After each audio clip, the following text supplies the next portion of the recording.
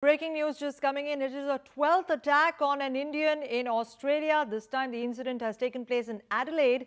An Australian teenager has been arrested over the bashing up of an Indian student in a mall in Adelaide, Australia. The fight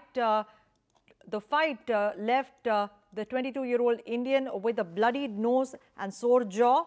The fight allegedly began when the Australian struck the Indian's turban. And the incident comes after Indian students in Sydney and Melbourne have held rallies over violent attacks and repeated calls for an inquiry into exploitation by landlords, employers and training organizations. This is the breaking news just coming in at this point. If you're just joining us, it's a 12th attack on an Indian student in Australia. The incident has taken place in Adelaide, where an Australian teenager has been arrested over bashing up an Indian student in a mall. The fight began when the Australian is said to have struck the Indian student's turban, and this led to a fight between the two, and the 22-year-old Indian was left with a bloodied nose and a sore jaw.